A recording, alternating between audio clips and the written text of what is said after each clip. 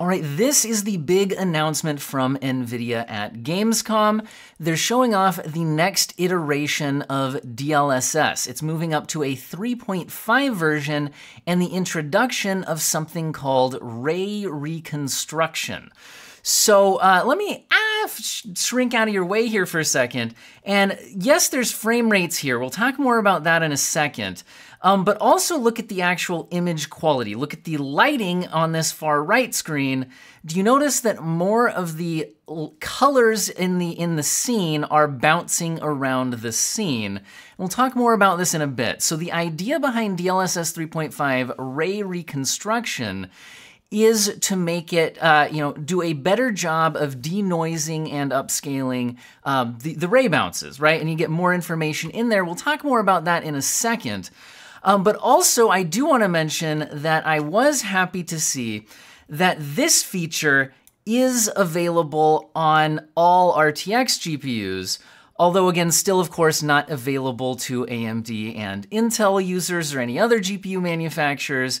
And I'll talk more about that at the end of the video because I do have thoughts about moving more and more of a game's graphics pipeline into an exclusive to a specific GPU branded thing. Anyway, but let's talk about what this is first and what this is saying. So, there's different features that are all being labeled as DLSS now, which, I think with the introduction of frame generation did get a little bit confusing for people. So we have DLSS Super Resolution and DLAA, which are, DLSS Super Resolution. So if we look at this, so if we look at the different screens here, again, I'll make myself tiny out of your way. The far left screen here is just trying to run the game natively. This is a screenshot from Cyberpunk 2077, which is one of the games that has been announced as being, soon to integrate this technology. We also have DLSS 2 Super Resolution, which runs on all RTX branded GPUs. So that's Nvidia's 2030 and 40 series at this point. And this lowers the internal rendering resolution of the game and then upscales it using the Nvidia's DLSS Super Resolution algorithm to boost performance.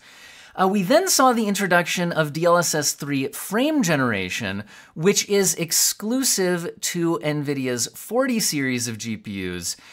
But gets a little bit confusing.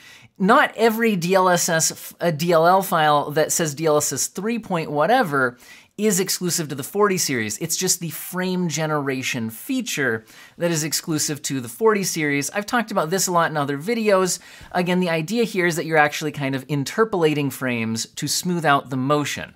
So the game is not actually becoming more responsive, but the motion on the screen becomes more smooth by inserting a generated image between two frames that the game has actually generated and interacted with.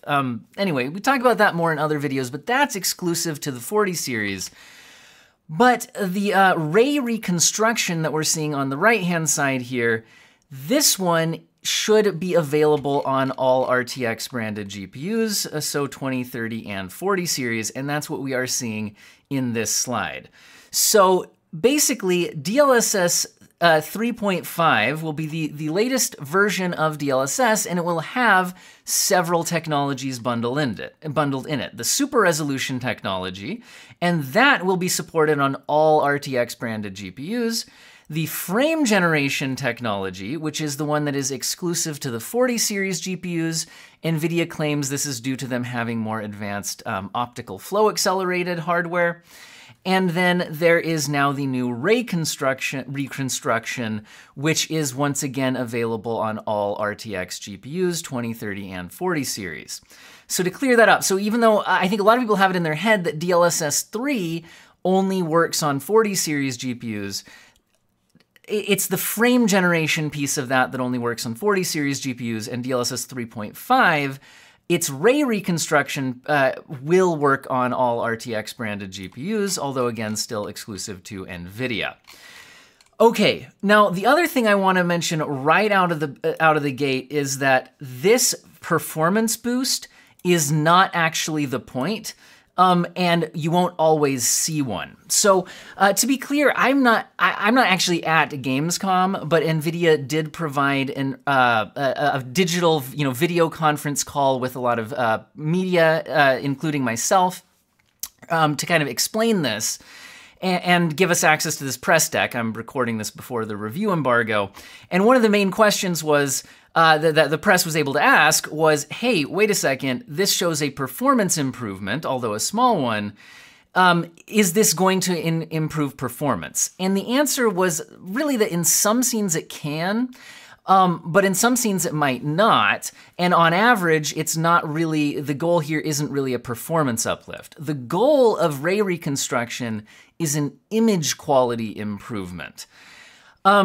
Also, I asked personally, can you run it at native resolution? Meaning, could you turn off the super resolution feature and just use the Ray Reconstruction feature? And the answer was that, in other words, could you run like DLAA with just Ray Reconstruction without the super resolution? And the answer was at this time no, because this Ray Reconstruction happens simultaneously with the upscale that takes place. So again, to be clear that in this particular screenshot, there's a performance boost, but that's not always going to happen. But where it can happen sometimes is because what this does is it replaces the denoising that's already happening in the game. So ray tracing requires denoising. Here's where I'm going to go backwards in NVIDIA's press deck, because I kind of started at what I thought was the most exciting bit, whereas they actually start more with how does it work? But I thought you'd want to see what does it do, and then we'll see a little bit more about how is it actually getting there. So here's the idea. The idea is that they are going to replace the denoising effects that are done on ray tracing with an AI accelerated one that happens during the upscaling process as part of their DLSS training algorithm. And so that's the idea of what's happening here, is that basically that Ray Reconstruction will replace denoising. So in this slide, they're talking about how traditionally ray tracing gets done.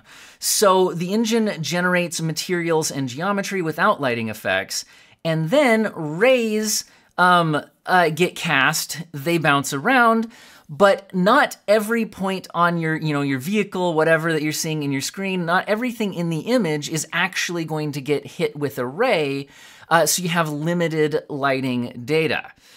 So at that point, you run denoisers, which up till now have been hand-tuned denoisers, not AI-tuned denoisers, to kind of fill in what is happening in these missing pixels in the bounce. You get an RT image composited from these ray bounces, and then after the denoising, you get your composite image. And then if you were then upscaling, that image is then upscaled. So basically, they're talking about then there's a couple of different denoising types, and process. There's actually a lot of different denoisers that could be happening, but some of the techniques are to do it temporally, which is using multiple frames of data, and the other option, another option is to do it spatially by looking at neighboring pixels, and those are types of denoising that take place in the traditional pipeline, and then. What they're basically saying here is that it doesn't always produce a perfectly accurate image at the end due to the limited data, and sometimes throwing out good data in that process of denoising. So up here on the top, they're showing reference screenshots of what the ray traced image should ideally look like, and then at the bottom here, they're showing that after running a traditional denoiser, there can be image quality issues. You could accumulate bad pixels through the temporal data from previous frames. You can see here the ghosting on the this shadow of the mirror there. Sometimes they say that you don't have enough data to interpolate detailed lighting, so you see the depth of the shadows along the edge of this, I don't know, barrel, garbage bin, whatever it is here. And then down here, you can see that it's lost after, denoising and running at a lower resolution, some of that data. And you can see here that some of the reflection data is also missing to reconstruct a detailed reflection. So basically, they're saying that this denoising process does remove some information from the image, which then when you upscale means that you don't always get a perfectly detailed image. And then Nvidia is claiming that their Ray Reconstruction pipeline will basically replace that denoising process with their Ray Reconstruction process, which they claim due to their AI-trained algorithm does a better job, doesn't lose as much of the useful data, and is then able to provide a better image quality in the end. Now, I think at this point, it is very important to stress that all we're seeing right now is NVIDIA's claims. This has not been, subject to third-party testing at this point. So I think that is pretty important to note. I'm just trying to explain how the technology is working here.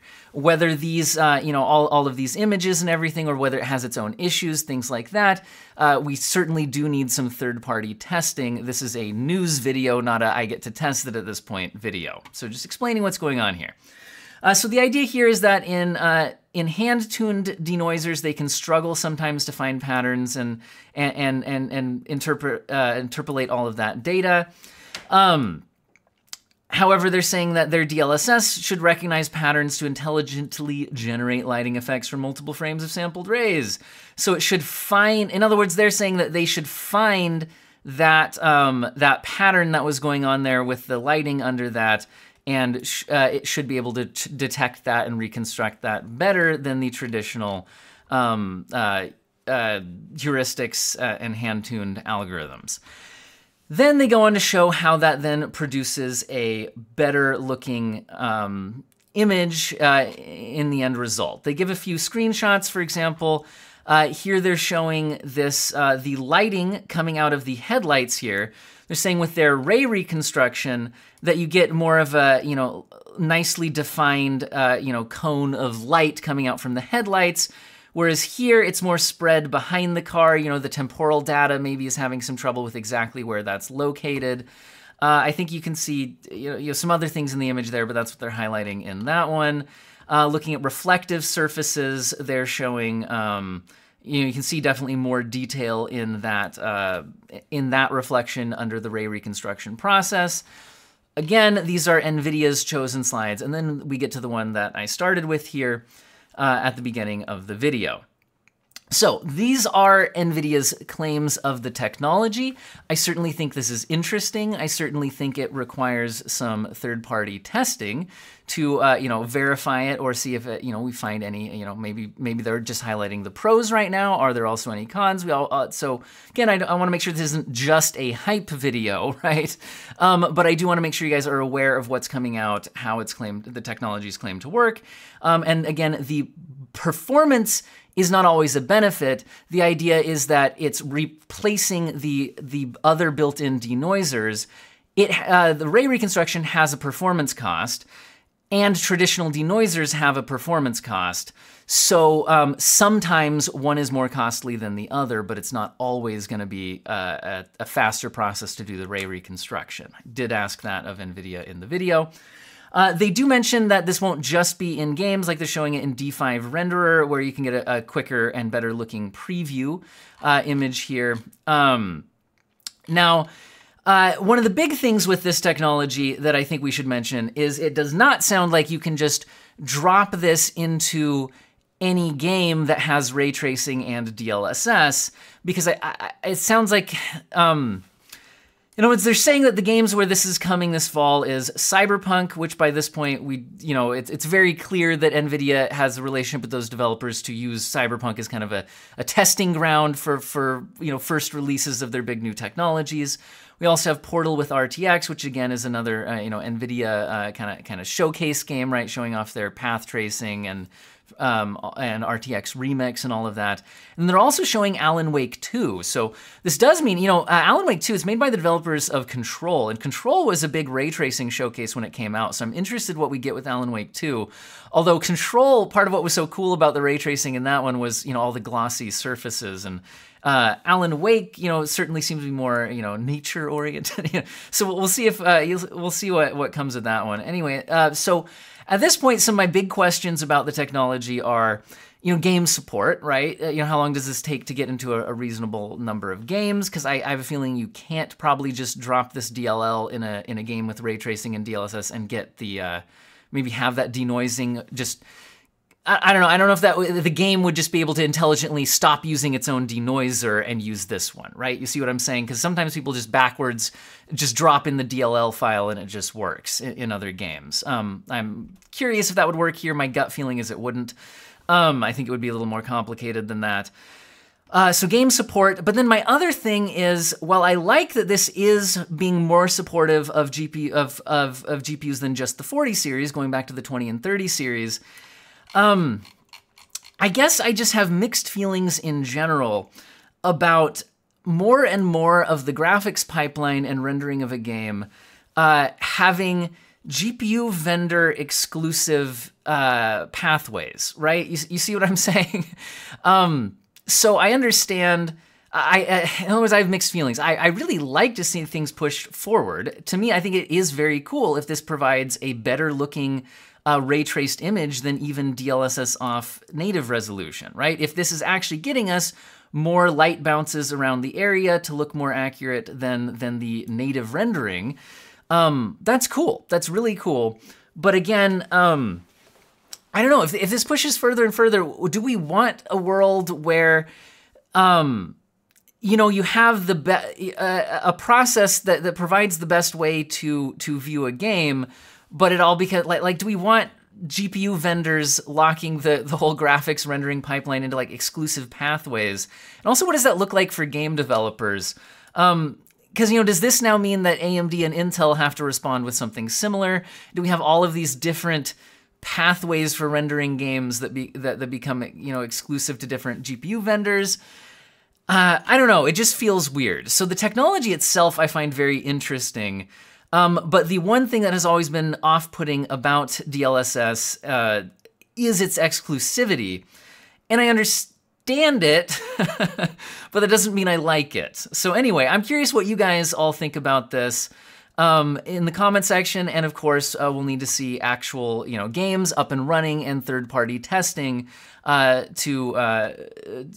anyway, this is today's news video. I think this is the biggest news out of Gamescom so far. We're still expecting to hear big news from AMD's Radeon division. Hopefully we're hearing about the 7800 XT and 7700 XT. Still not officially confirmed at this point.